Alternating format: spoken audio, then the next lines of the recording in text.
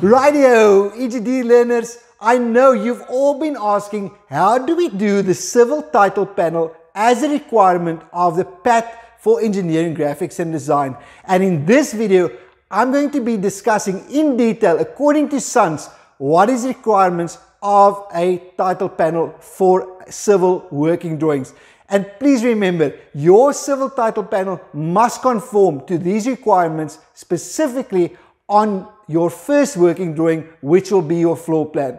The other drawings, of course, can have just a border with your name, your surname, your page number, the title of the drawing, and the actual date on which that drawing was completed. That's the only requirements for the following working drawings: elevations, sectional elevation, 2-point perspectives, and even the site plan. But for your floor plan, you must adhere to a full civil title panel according to SUNS. Let's have a look. Okay, so here is the requirements as stated by SUNS for a civil title panel. I'll also have it in the download link below. But our discussion needs to start of the purpose of a title panel. It really is to kind of have a summary of for who that drawing is intended and who made the drawing and what do we have on that actual drawing. And it's always going to be on the bottom right hand side of a drawing for ease of reference. And what is included in a title panel is indicated here. First of all, you'll have a project title. In other words, new proposed timeshare reception and spa, or new proposed dwelling, or new proposed clubhouse, etc. Whatever drawing you are going to be doing, that's your title. The subject of that drawing, is it a floor plan, is it an elevation? In your case, it's going to be a floor plan. What scale you were using, the date of that drawing, the project number. Now that's normally internally, and you can come up here with your own project number, just as a fictitious project number. The actual drawing number, in other words, is this the first drawing of that floor plan, or has there been any revisions? We'll look at the details in a moment. Code references, if appropriate.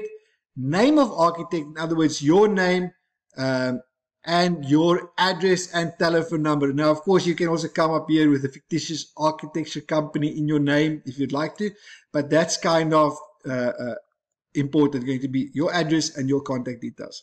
These days, you can even add an email address. All right, name of project, architect, engineer, etc. Who's the lead architect on this project, and that can again be your name.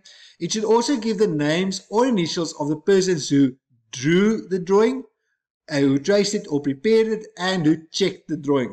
There you can use fictitious names, of course, for yourself. Okay, here's some examples of civil title panels. Now let's just look at this one here in the middle, which is the clearest for us. All right, of course, there's a reference code at the bottom, the date, drawn by, initials, who checked it, and the scale used. Then the drawing number again. Remember, these things are more used in corporate architect firms. You can come up with fictitious ones for those information that you, of course, aren't sure of. Project number, and then the project. Proposed new dwelling, or proposed, in your case, new timeshare reception and day spa area with a deck at stand 82, etc., etc. So that will be very specific to your PAT requirements for grade 11s. This, of course, will look different.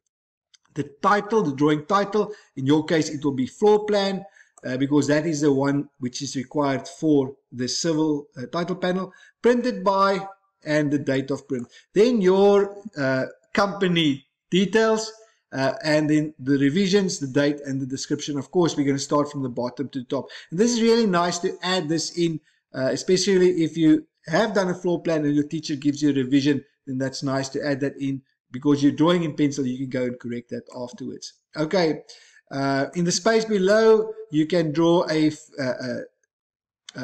okay, of course, this is now for any symbols that might be required, even projection symbols. Other than that, some of my learners in the examples that I'm going to show you now, they've put in their actual symbols that they actually used in their drawing, like for instance a wash tub, etc.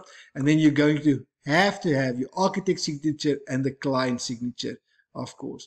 And then there's a couple of notes Of course, you can come up with your own notes or you can just copy that. All right, that's examples of civil title panels here on the left-hand side. There's an empty one. The width roundabout is 100 millimeters and it goes the full length of your page. So make sure you take a look at this and you make sure that you get yours as close as possible. If you do it similar to this, you're going to get 10 out of 10. Right here. Okay, that was a couple of practical examples. Thank you so much for watching. Now you can go and you can nail that civil title panel. Now it's your turn.